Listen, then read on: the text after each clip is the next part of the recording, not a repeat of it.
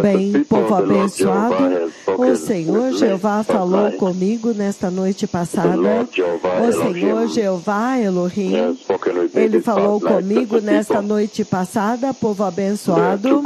Há duas conversas aqui. O Senhor falou a respeito da missão do Senhor vindo à Índia. Índia vai ser muito grande, muito enorme, muito enorme. Índia será muito grande. A Índia será muito enorme. Porque o Senhor Todo-Poderoso falou comigo a respeito da Índia. E primeiro de tudo, o Senhor Todo-Poderoso me levou até o céu, na primeira parte desta conversa, e lá dentro do céu, o Deus Todo-Poderoso, Ele me deu as folhas da árvore da vida, as folhas da glória, as folhas da eternidade, as folhas da glória. E então, as folhas da glória floresceram. Foram e floresceram a partir das minhas mãos e floresceram dentro da igreja. Então a Índia será realmente muito massivo. Dentro de um mega hall. Eu acho que é um hall de uma igreja. É uma igreja que é massiva, na verdade. E então o Senhor me levou à Índia e eu vejo uma das reuniões massivo. E é uma igreja massiva onde você tem dois níveis, há pessoas na parte de baixo e pessoas na parte de cima. Aqueles que estão na parte de cima estão conectados por telões, é isso que eu estou dizendo. E o púlpito é lá embaixo, me parece que é embaixo, mas as pessoas estão em cima e o Senhor me levou em cima. Então há uma parte interna que é um hall aberto, você pode ver, também é muito lindo, é uma igreja muito linda a propósito. Há uma parte na parte de cima que é aberta, então você pode ver as pessoas que estão lá embaixo. Mas estava cheio de pessoas lá fora, cheio, até mesmo as cadeiras lá fora não podiam caber dentro. Eles estavam cheios lá fora, sentados em grandes números do lado de fora. Eu estava tentando a noite inteira, tentando acomodar as pessoas dentro. A noite inteira eu estava tentando acomodar as pessoas dentro. Fazer com que elas coubessem dentro da igreja. Foi um trabalho muito tremendo, tentando acomodá-las dentro. E foi uma situação tal onde eu estava procurando qualquer pequeno espaço entre duas fileiras para colocar uma pessoa. Eu chamava as pessoas que estavam para fora para pegar agora este novo grupo de pessoas que estavam prontos para fazê-los encaixar e caber no lugar.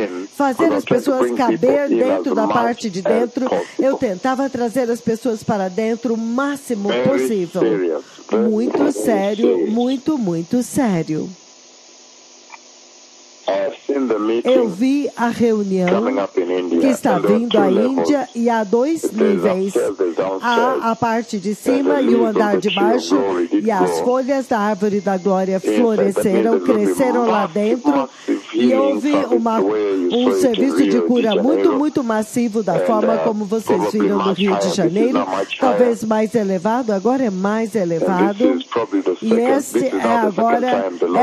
esta é a segunda vez que o Senhor me levou à glória. Ontem também me deu as folhas da árvore da vida e eu expliquei para vocês o que isso significa.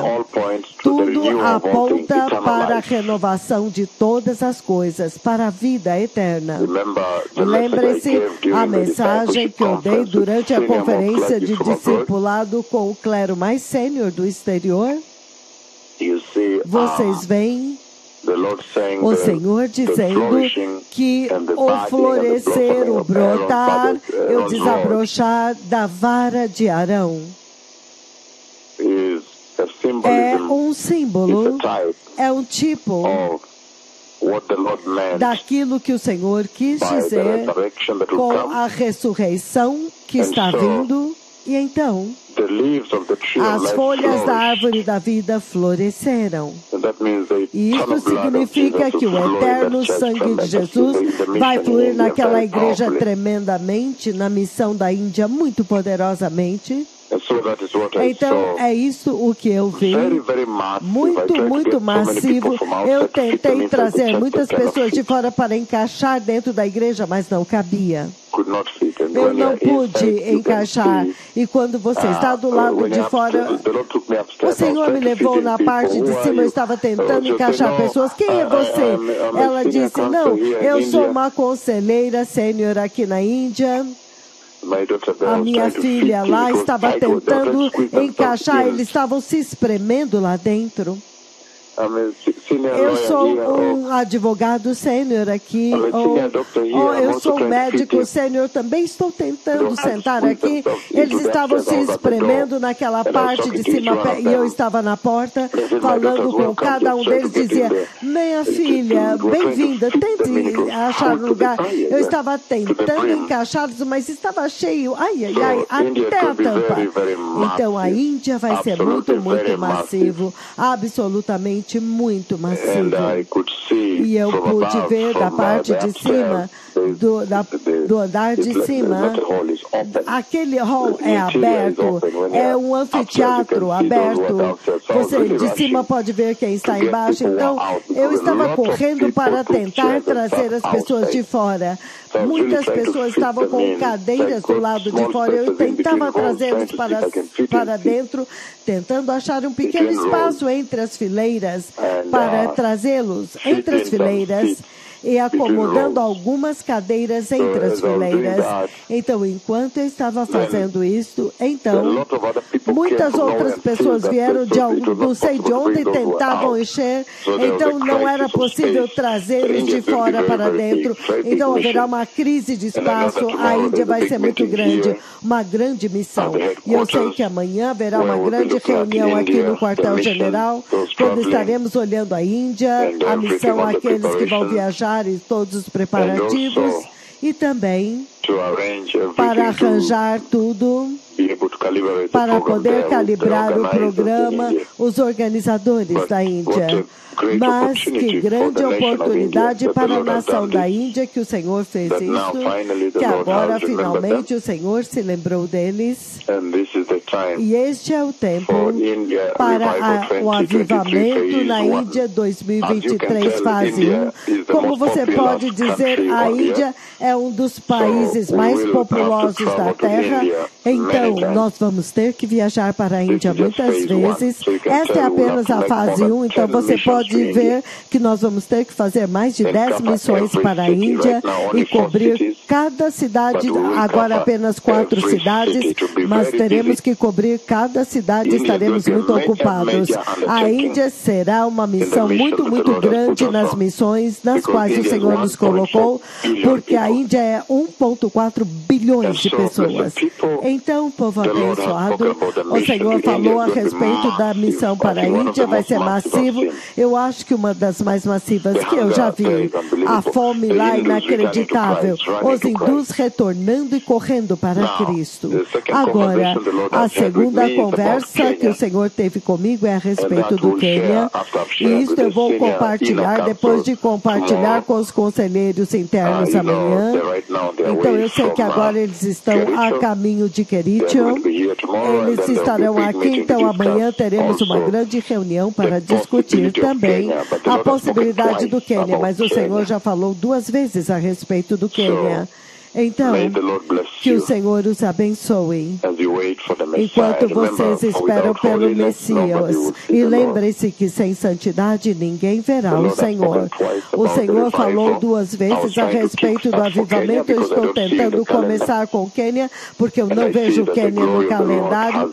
E eu vejo que a glória do Senhor começou a tocar aleijados depois do Brasil, os cegos, os surdos, os mudos. E nós recebemos muitos pedidos de oração que estão fluindo como rios. Nós temos 2 linhas e fluem como rios de pessoas com câncer, diabetes, fibroses, enfermidades cardíacas, falências renais. Isto me diz que o Senhor está dizendo: veja, o meu povo está sofrendo, você precisa organizar um serviço de cura. Mas quando eu tentei começar e pular na frente, fazer ontem, então o Senhor falou 2 vezes nesta noite, eu compartilhei com o clero sênior, então eu vim até vocês. Provavelmente nós vamos ter que esperar até o tempo apropriado, quando o tempo for favorável, ou dependendo daquilo que for decidido amanhã.